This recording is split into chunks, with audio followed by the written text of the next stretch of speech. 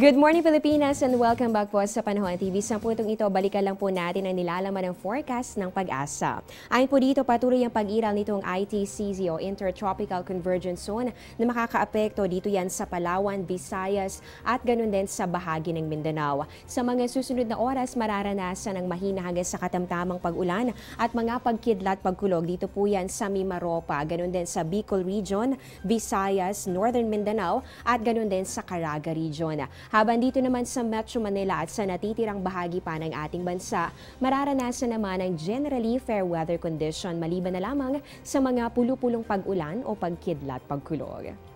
Dito na po nagtatapos ang aming programa. Maraming salamat sa pagtutok. Live mula sa Pag-asa Weather and Flood Forecasting Center, ito ang Panahon TV kung saan walang pinipiling panahon ang pagbibigay impormasyon. Ako po ang inyong weather lover Amor La Rosa. Magandang umaga at mag-ingat po kayo.